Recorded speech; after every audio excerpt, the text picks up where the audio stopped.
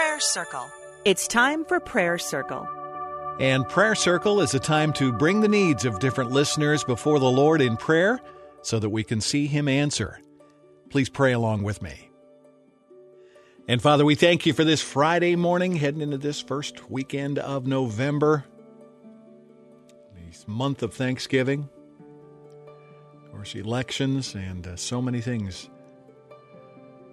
on the table for us as individuals, as families, as a country, where we want to be thankful, first of all, today, Lord, for the way you have moved in our lives this last month, Lord, getting us ready for a new month. Lord, get us ready for this weekend, time with family, friends, in church. Lord, they just look for your divine appointments and to lift up the light of Jesus everywhere we go. Show us how to do that. Fill us afresh with your Spirit. Lord, we thank you for this day and this weekend. We commit it to you. Of course, falling back this weekend, getting an extra hour, too, to get ready for church. Also, getting ready for this 30 days of prayer for our nation, getting close to November 5th, Lord. Today, our prayer is cleanse our nation of fear and hatred. And that is so prevalent, Lord. So much fear, so much hatred, so much rancor.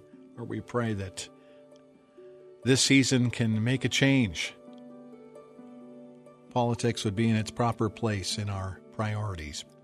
But so important, Lord, for people to vote and to do what we can to pray for our country. Lord, help us to be people of a sound mind and not a fearful mind. Lord, a mind that lifts you up, knows that you all are ultimately in charge.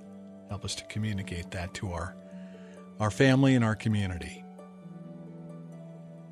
Of course, continuing to pray for relief efforts, hurricane-ravaged areas of our southeast part of our country. Lord, just comfort families affected, help them to continue to rebuild. Always praying for peace in Jerusalem, peace in Ukraine. Also praying specifically, first of all, today for a woman lost her husband several years ago, still grieving this. Of course, as we head into holidays, a lot of grief comes up. We pray you'd continue to comfort her heart and help her to move forward with what you have for her. Also, a family in conflict, grown kids fighting. Lord, you know what's causing this. We pray for peace. Show mom, show the parents how to calm things down, how to appeal to their better natures, Lord, and just pray for peace in this family.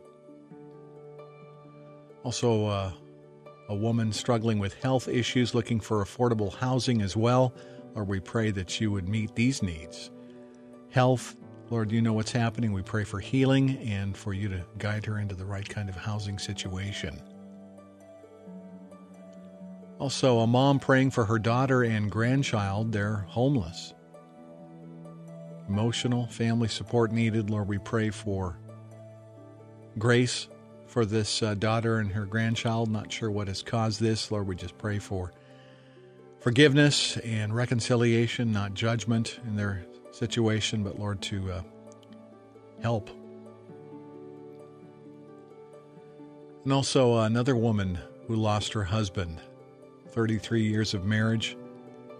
Her children need the Lord. She needs direction now for her life. Lord, we pray that you would guide her, comfort her. As again, we head into the holidays, these losses are difficult. Lord, we pray you'd show her how to be stable and strong for you. And also praying for a granddaughter who has a heart defect.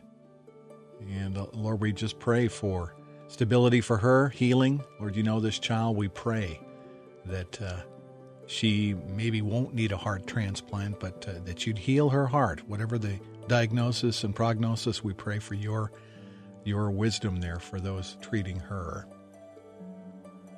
And also a person living alone, highly depressed, looking for encouragement. Lord, you know this person. We pray that you'd comfort their heart and they'd know that you love them. And we pray for others around this person to reach out. And we ask for all of this in Jesus' name. Amen.